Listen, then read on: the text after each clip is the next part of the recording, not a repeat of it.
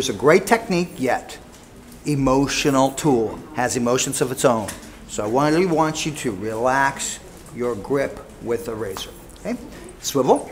Watch how we're going to work with the swivel on this. So the idea is this. When you think about a razor, you have the toe and you have the heel.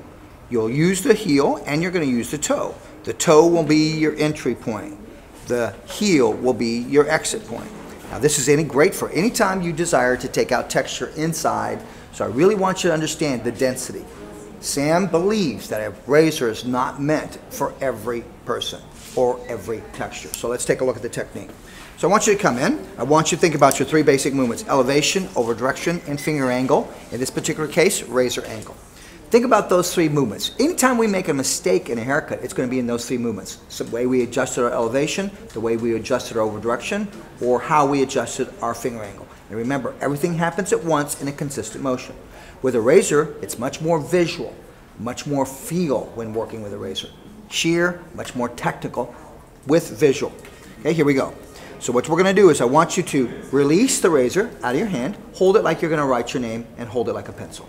Okay, so I'm going to insert toe. So I go toe, I slide out with toe.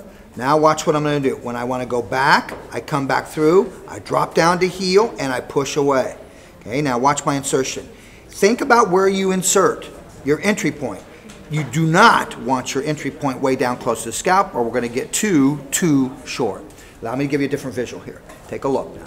Okay, so we're going to come through. We're going to go toe. And now I'm going to reverse, and I'm going to push that next strand out. Now watch me come to this one. Toe, and now watch me drop, heel, push, and toe. So I come in, cut, and push, and cut, and push, and cut, and push. So I'm using toe and heel for this particular technique, so I get a little bit more degree of softness inside a fringe area, if that's where you choose to use it. Once again, product of choice, Redken Shine Flash 02. Sam, could I cut this using it on wet hair? Remember, you could do this on wet hair, but once again, it's really important that you understand when the hair is wet, hair gathers, you're going to take out a lot more hair. Hope you enjoyed this hot tip, and remember, we will always come at you with some hot tips that you can use behind the chair. Establish some enthusiasm by that chair by challenge yourself to do some things differently. And remember, Sam Villa will be there for you. Have a great day behind the chair. Talk to you soon.